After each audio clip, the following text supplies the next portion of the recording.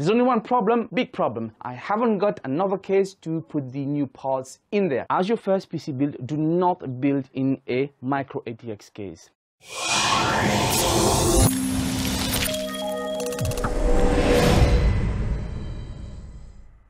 Bet you thought this day would never come. We are finally at stage 2 of the One PC to Rule Them All series challenge, the show where I give you full responsibility to decide every aspect of my next PC build for 2019. So we're going to get cracking with the build. This is my main filming area, my main content creation area. I've got 3 screens, so we're going to have to use my existing Fractal Design R5, which is a fantastic case, and we did agree on this. So what we're going to do is something which I'm not looking forward to, because that requires me switching off my computer. And while this is switching off, I'm going to introduce you to a sleeper PC case. This is an old Antec case, very old, left by a client, and unfortunately I haven't got any other suitable case, because one of the reasons why I'm going to use this is it will fit an ATX motherboard, which is my current computer Asus motherboard at the moment, and it's got 1, 2, 3 and 4, at least 4 drive bays where I could put my existing drives, because at the end of the day I also still need to content create, which means I need to edit these videos to give you while we are building for this One PC to Rule Them All series. So stay tuned, let's check it out.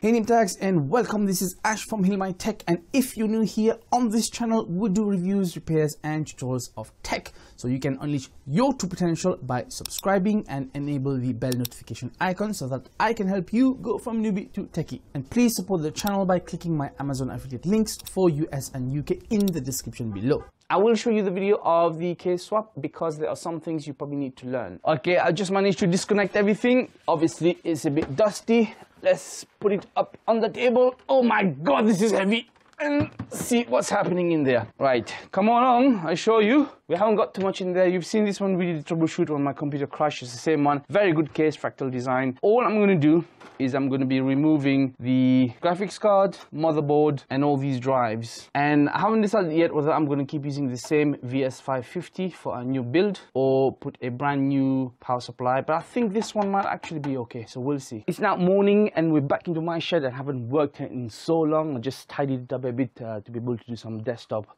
tutorials. So come over, I'm going to show you what we did. So last night I finished transplanting all the components, well, most of the components from the Fractal Design into the crappy Antec.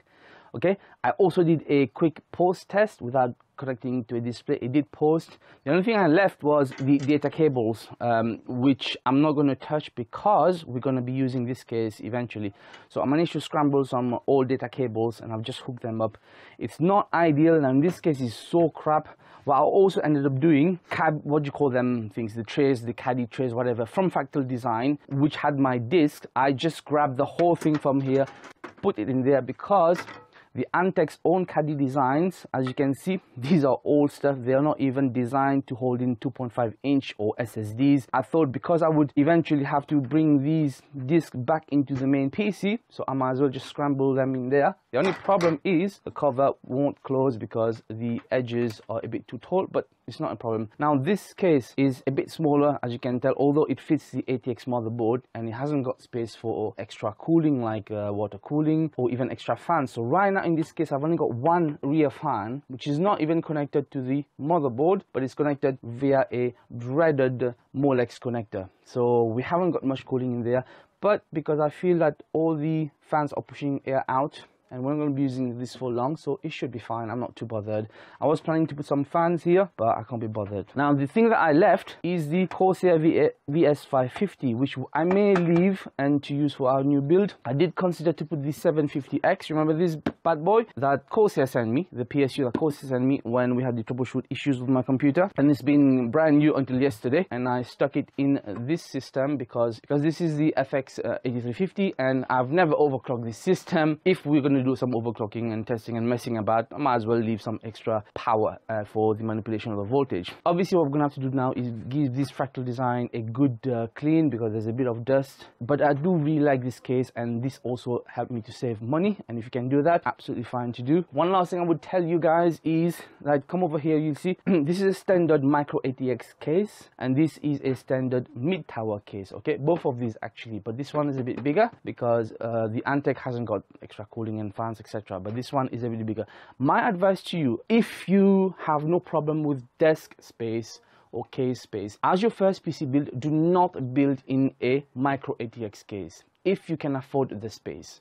If you can't, if you need a small case, fine, but don't. Even if you're going to go with a micro ATX motherboard or even an ITX motherboard, there's two reasons. One, as a first time builder, you need space to be able to work around. It's very difficult to work in a crowded case, especially because you don't know what you're doing, you're going to make mistakes, and you're going to need to kind of redo stuff. So trust me. Second reason is get a good case. Even if you start out with a micro ATX or ITX board, doesn't matter, and you can always upgrade later, even a bigger board to add more components, whatever it is. And there is a difference between cheap cases and better quality cases in terms of not hurting yourself too much, too less screws, for example. So something to consider. Okay, enough chatting. We need to go hook this computer back onto my main work area, and I'm curious to find out if it will work. I mean, it should, because we've done nothing except transplanting, but things do go wrong sometimes, and I'm hoping it's going to be fine. The only difference would be because the cable, the data cables now might be in different order. So when I boot up into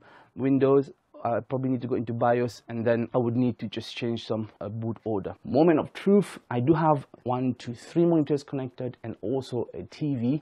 Now if you come at the bottom, I'll show you I've just plugged in the sleeper PC case, all Antec, and I've tried to connect everything as good as I can.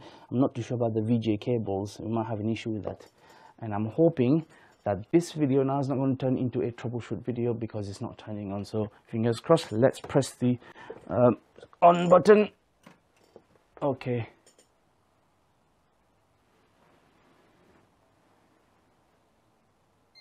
Yeah, beep. We've got one beep. Let's watch the monitors. Yep, we've got monitor. Fantastic. I may have to go into BIOS to change the boot order. Please give me something. Give me something. Yes, we're booting into Windows. Fantastic. Now, usually my middle screen is where it boots, but obviously because the boot order probably changed, the data cables change, and this is what you need to do. I'm going to go into Windows and try to rearrange the order. Now, one problem I may have is I think my keyboard's going to play up because this is the Corsair keyboard, whatever it's called, and it's not responsive right now, and I think it might need to be reset, but it's not a major issue. I can always connect another keyboard. Okay, it's fine now. So we are back.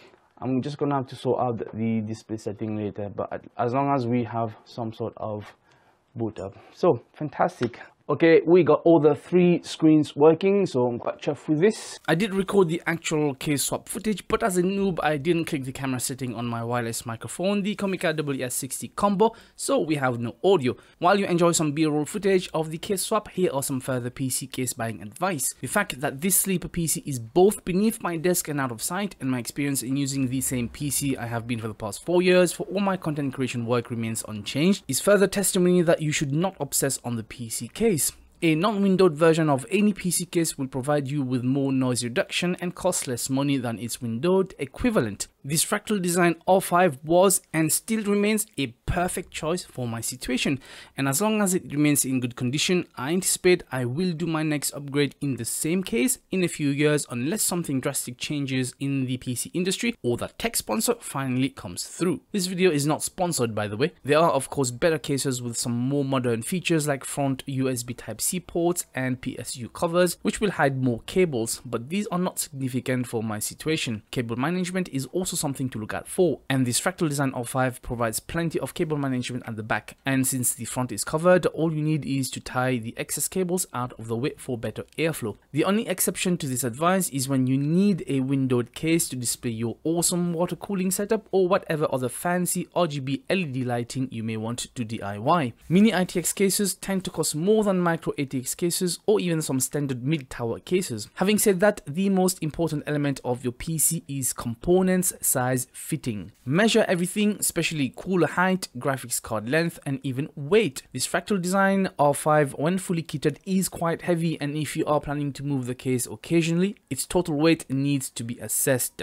In terms of maintenance, this is something a lot of people neglect, and dust buildup can cause excess heat, which is never a good thing for your PC. So you should open up the case occasionally and consider a spring clean, carefully of course, and the frequency will vary according to your own mileage. So whatever you decide to to buy, don't forget to use my Amazon affiliate links in the description below, or whatever you choose to use as your next PC case. I would love to hear from you in the comment section below. If there's anything I've missed out, please also jot them down so others can benefit, and I may also include them in our next episode of the One PC to Rule Them All Challenge series. Now it's time to go vote in the next poll. 1. Should we do a PC case dust clean? 2. Should we go through everything you need to build, test and use the PC? 3. Should we just crack on with the actual PC assembly? Or 4. Something else? Go to the community tab on YouTube and vote. And remember that I will be doing my best to continue daily uploads like this one for this whole series, which is what you guys voted on. So definitely consider subscribing and enabling the bell notification icon. And go watch my Troubleshoot a desktop computer series. It has plenty of information to help you solve any PC problems you may have up until booting into Windows. As usual, this was Ash from Hill My Tech, helping you go from newbie to techie. Remember to unleash your true potential. I'll see you in the next one. Peace out.